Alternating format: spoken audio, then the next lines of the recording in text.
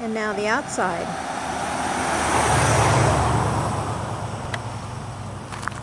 New awning. New tracks in the windows. New wheel covers. Repaired fiberglass fender skirts.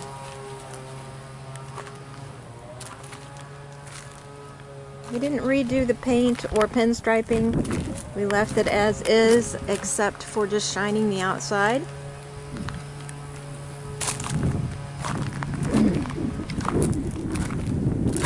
We did repaint the grille and the mirrors just to make them look nice. This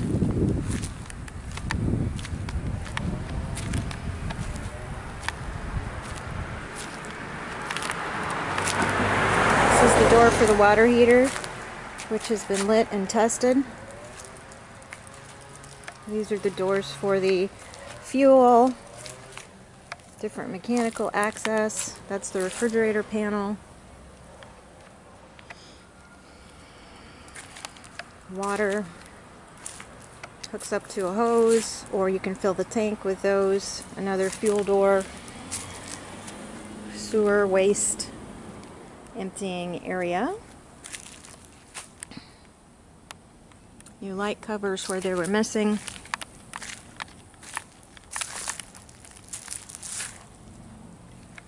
We try to keep and reuse whatever is still useful. If for instance these tail lights, they have a little cracking, but they're useful, they work.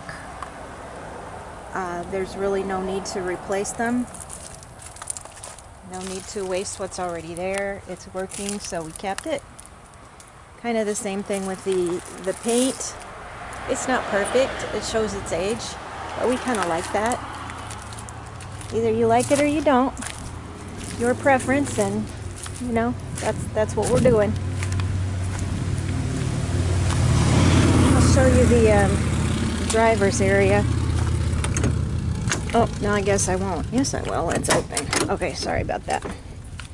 So, this is all original, just cleaned up. Old-fashioned crank handle to open and close the window, which works just fine. And then these window vents are really pretty nice. Gets you a nice circulation going as you're driving. I kind of wish they still made these.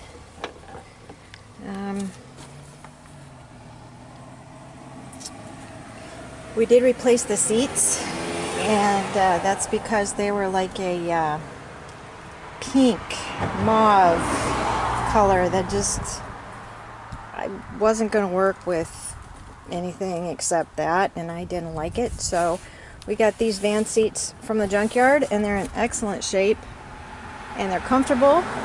They're bolted down securely. There is a new radio, because there was no radio to begin with when we bought the thing. This is a CB radio, which isn't tested, but it was here, so we left it. And the air conditioner here is original. It works great, actually. All the cabinets are original, just painted and distressed. Microwaves original, stoves original. Replaced the flooring. It was kind of the ugly mauve carpet. We just couldn't do it. And the sofa's original too. I know I said this was the outside. We did the outside already. Isn't that a cute little rack there for whatever? Anyway, this sofa is the original sofa, but it's slip covered. So the big cushion on the bottom is actually 3 cushions. You can take that off and wash it, as with the back. It's a slip cover, 3 cushions in there. Take the slip cover off and wash it.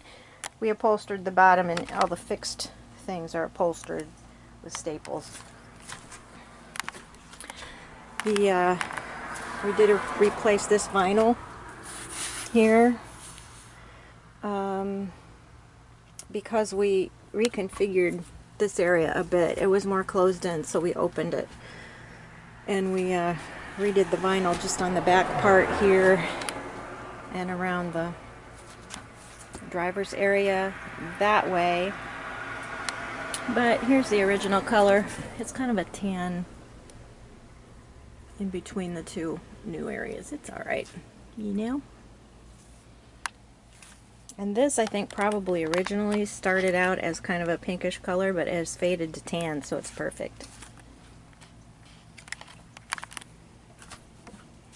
I think that's all I have to share with you for the moment. Oh no, I wanted to point out back here, kind of did a headboard treatment out of recycled hardwood that was made into tiles. You know, it has the net backing on it so that you can use it like ceramic tile. It is wood, it is whitewashed just a little bit. And as I said, the cabinets are painted and distressed. The TV works great for, we have it just plugged in and we can play DVDs easily. There is a on-roof antenna, which is, you crank up here. But the location of the plug-in is kind of odd. It's here on the kitchen back wall. And so you could sit a TV here on the countertop while you're not using the area and plug into the antenna there. Also, I showed you earlier the antenna access in the bedroom is right here behind the curtain in the corner, and then you've got the TV shelf here right above one of the bunks, excuse me, twin beds, so you can plug into the antenna that way too. Alright, that's it for now, y'all. See you at the Tiny Home Show in St. Augustine.